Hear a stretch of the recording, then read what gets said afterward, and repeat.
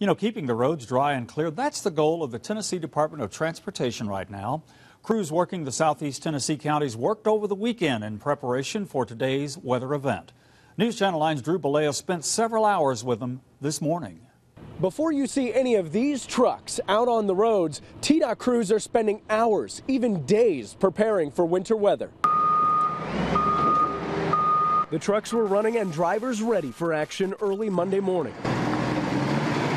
I loaded the trucks up with salt, gotten them prepared for salting operations. We've had to move some equipment around to satellite salt bins. Chris Smith with the Tennessee Department of Transportation says he has about 20 trucks that cover the Hamilton County area. We do interstates and we do the state routes outside of the city of Chattanooga.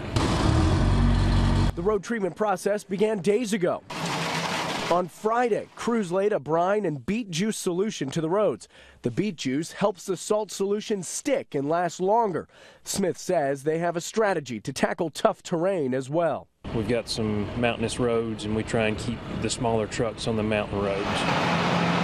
While Smith and his team work long hours to keep the roads dry and clear, he still urges people to stay at home if possible. Be patient with us, be careful around the salt trucks, and be safe if you have to get out today. Smith tells me that this year's winter season has been far more tame compared to last. They've only had to pre-treat the roads about 5 times so far, compared to almost triple that last year. In Hamilton County, Drew Balea, News Channel 9. Authorities also suggest putting water, food, and warm clothing in your car if you do have to travel in the next day or so, just to be on the safe side if you get stuck.